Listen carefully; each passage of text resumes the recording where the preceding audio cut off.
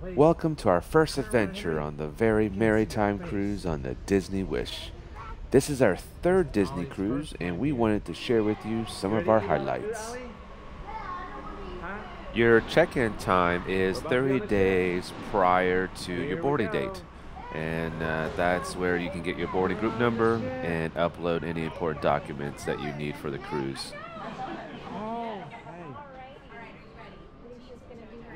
Oh, that's Mallory. Mallory's super famous. Yeah, that's JoJo. Hey. Yeah, Bailey. Bailey's gonna be famous too.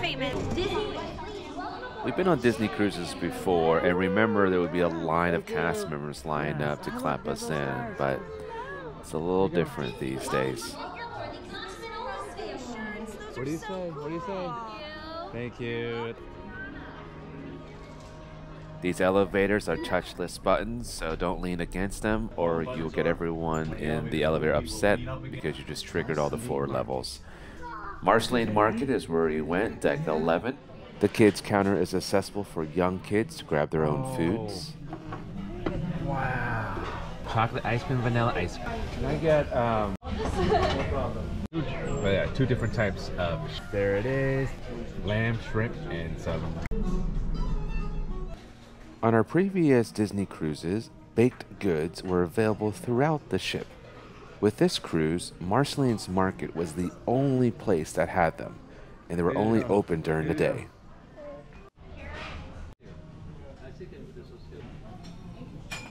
We tried the Marceline's Market for breakfast as well, and pretty standard fare there. We got the sausage, we got the Mickey waffles, the hash browns, the bacon, and the pancakes. Alright, the next thing we'll talk about are these quick service stations located on deck 11. You'll get foods like barbecue, pizza, burgers, tenders, and even a Chipotle-styled station here on this cruise ship. So you can make your own bowl, customize it just like you can at Chipotle, and the kids loved it. Rises right at the bottom. We heard about these snow cones being available on the cruise ship and gave it a shot. Next to the splash zone. Wheezy's Freezies is a snow cone, and how much was it? $4.25. Ice cream, of course, is included. They have different flavors of the day, and they can swirl it for you. These hot drink cups were a lifesaver for us. We used them throughout the cruise. Marvel was our first dinner rotation that night. Keep in mind, this is the first ever Marvel Cinematic Dining adventure on a cruise ship with Disney.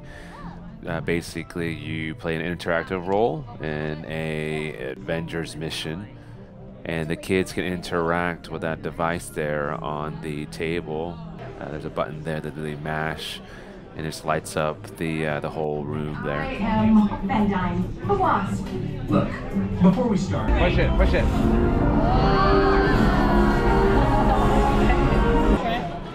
Food was decent. Wasn't anything memorable. Now keep in mind, of course, you can order as many items as you want.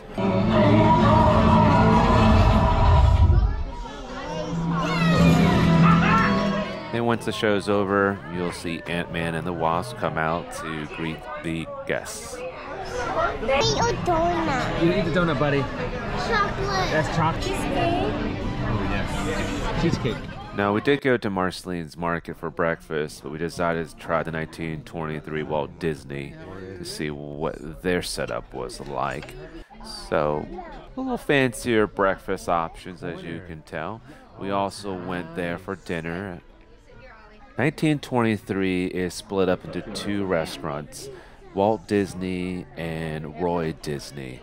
Now, food's going to be the same on both of these guys, but the artwork is a little different on each one, and you'll notice that here.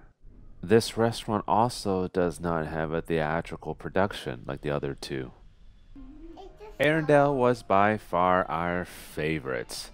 Kids loved it, the food was good as well. This hallway here, spend some time exploring, because you'll definitely see some artifacts from the movie there. Now, one thing about this is that the stage is right in the middle of this restaurant, and it it's sometimes hard to see the Didn't have show. any Olaf themed versions or Frozen themed shirts, but this is what? Split. That is our favorite. Order as many of these as you can. Hi. Yes. Hey. Hello. This guy is the hardest working character in the show. You get it from my trading post, yeah? You come back, I give you a returner discount. 4% off, yeah? Oh, he has a question for you. Why did you kick Kristoff out and slap him? Oh my goodness. Kristoff said something I did not like. But now we are best friends. I give him a lutefisk and now we have the good feeling, no? Ah, yes. When you have disagreements with your friend, you give them lutefisk, no? What do you give him? You know what lutefisk is, no? No. It is a big, tasty fish. What is that? I love how the characters all came up to us and interacted. Thank you. And of course, it's not complete with everyone's favorite song.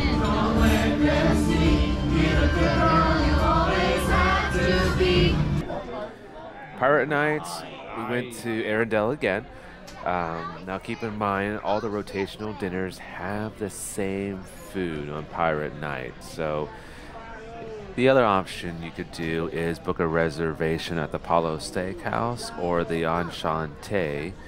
Now, keep in mind, these are adult-only restaurants, and they are not included in your cruise package, so it is additional cost. Yeah, French fries too. Now, one thing about the Pirate Night is that there's no show on this dining experience.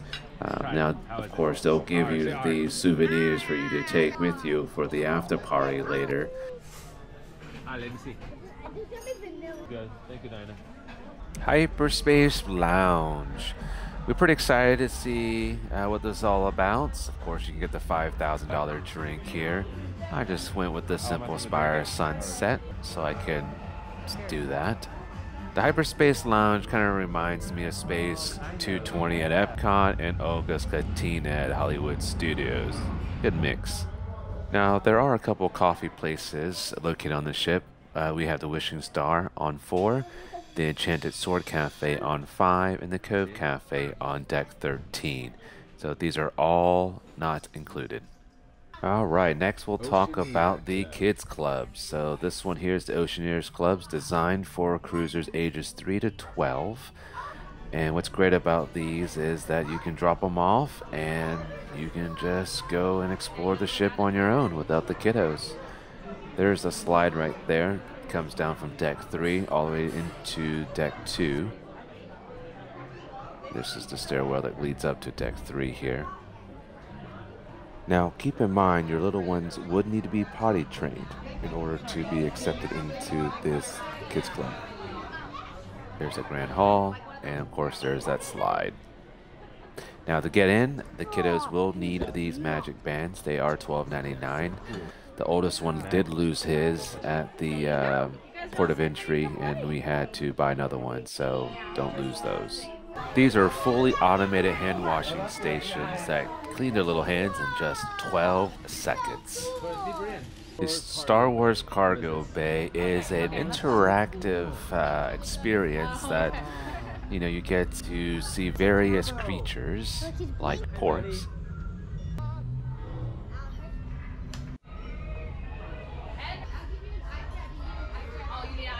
We're trying to find a creature. And then they'll give you an iPad here for you to look for creatures around the facility. It's on what? It's on Henry's leg? Now they even have a encounter where Chewbacca and Rey showed up. This experience was during open house where adults and kids can explore Oceaneer's Club together. It occurs during various times in the cruise, so definitely check your Navigator app for those times.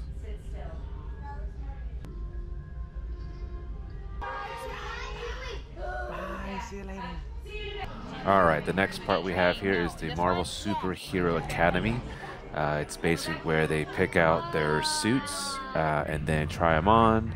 and then they can interact with a particular game to kind of, you know, fly around and battle with the bad guys. All right, here are the other two rooms that you'll see down at the Oceaneers Club. This one here is the Imagineering Lab Ride Studio, where you can design your own roller coaster and get to ride it. Here is the Fairy Tale Hall. The first room you see here is Rapunzel's Art Studio, where you can do arts and crafts. The second room here is Anna and Elsa's interactive room. You can play some games and interact with Olaf. This is Belle's library, where you can read out stories and whatnot. All right, let's jump to deck 12. This is where the Hero Zone is located. Geared for younger teens here, and got foosball table, ping pong tables, basketball hoops, and even giant inflatable obstacle course. Now, if your little one isn't into physical activity, well, the vibe is there for them. The laundry room on the Disney Wish is top notch. Probably the best looking laundry room on any ship we've been on. It has over 24 washers and dryers, and it costs $3 to wash and $3 to dry. There's even a soap and detergent dispenser for about $1 that's available. And also there's ironing boards with timers built into the wall there. And you use your room key to make these purchases. And what's great about that is that it's linked to your mobile app, so you'll get alerts when it's done. Alright, it's workout time. This is on deck 5. And it has your pretty standard, you know, elliptical, treadmills, rowing machines, some bench presses back there. And there's also a yoga studio in the back that I didn't get time to record, so... All right, let's head on over to our room. Our room was on deck 11. It is a veranda. We chose deck 11 because it was accessible to the pools and the snacks, just for, you know, for the little ones as well as for myself. So it's very convenient. Now you'll notice that the door is occupied by a ton of magnets. That's something that you'll notice as you peruse through the hallways. It's nice to see other families and how they decorate them as well. I will. Okay, you open. Okay, open it. Someone open it. Push in. Okay, good. Hold on. The door's heavy. Come on, come on, come on. Door's heavy. Hold on. The bed is... All right, so one of the things you'll notice here is the wife purchased a package to where you can kind of decorate it a little bit. So you'll see things hanging from the ceiling, some pillowcases, and that towel draped across the bed there. So that is extra. So we got a Moana themed room. And here is the shower. Has the detachable shower head. Lifesaver if you have little ones. And here's the standard bathroom there. All right, this is what Mommy's been waiting for all her life. Lots of different ports that you'll see here. There's even a USB-C, international socket there. Labels on the switches there. That was a nice touch. And a pull-out fridge drawer. That's pretty cool there. And we decided to use that as a shoe rack. Wave. Soap has a Mickey. The soap has a Mickey There's a little Mickey on it. Is it a bear? Every night they would set up these towel animals with chocolates on them, so that was a nice little touch. The bunk bed is comprised of an upper berth bed that swings down and a sofa bed on the bottom. For kids, these bed sizes are perfect, but for adults, probably not so much. Good night, everybody. All right, this is the sailing away party. This is where the fairy godmother comes out and asks everyone to use her magical wishing wands to start the show.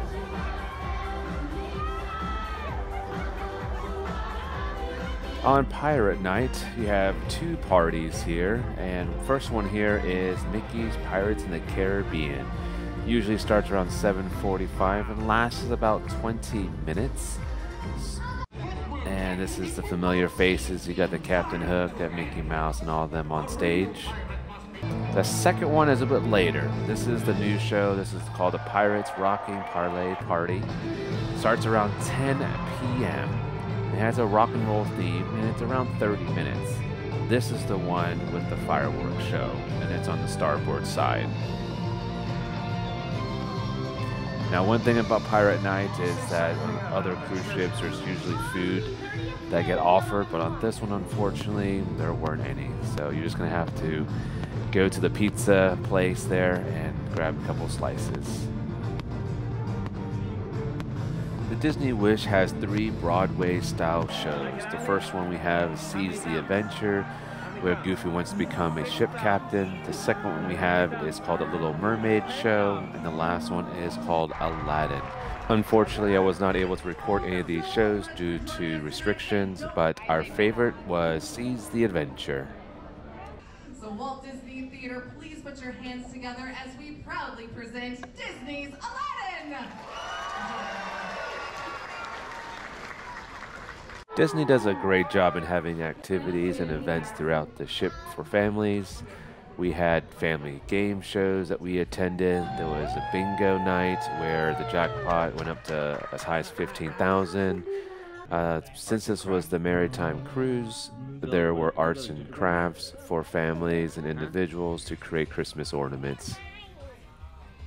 The Grand Hall stage was used for a few events, including reading with Mrs. Claus, introducing characters on board, and lighting up the Christmas tree with Mickey and his pals. The evacuation drills are mandatory, so if your kiddos have sensitive ears, bring headphones.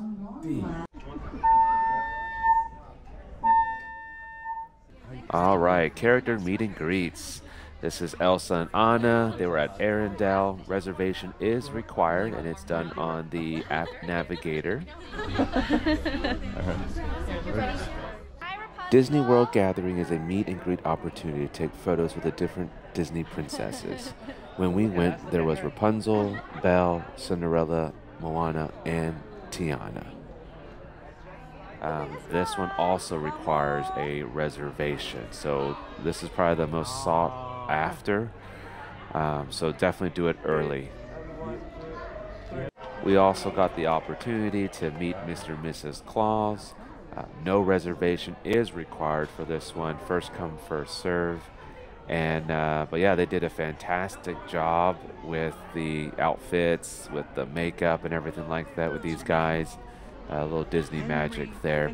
Afterwards, they'll pass out cookies and hot chocolate for everyone. Of course, you also see other Disney characters on board. You just have to show up and, you know, wait in line. All right, Castaway Cay Day. This is the private island in the Bahamas for the Disney cruise guests. They're also building Lighthouse Point. Probably won't be done for a few more years. Bob Iger is back. You can take a tram to the island or walk.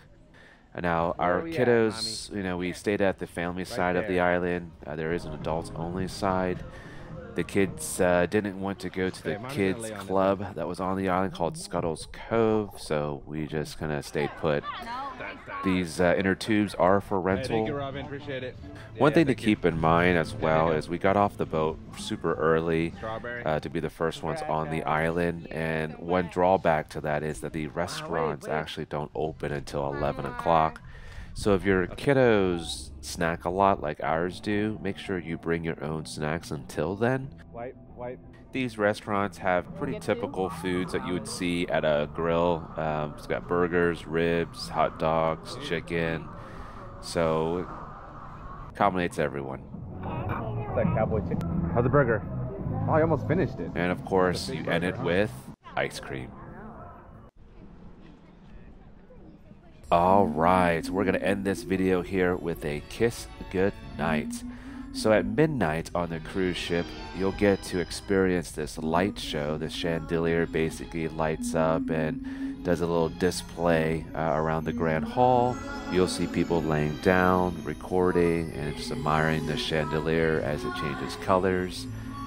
So it's a great 2 minutes or so experience if you're able to stay up that late.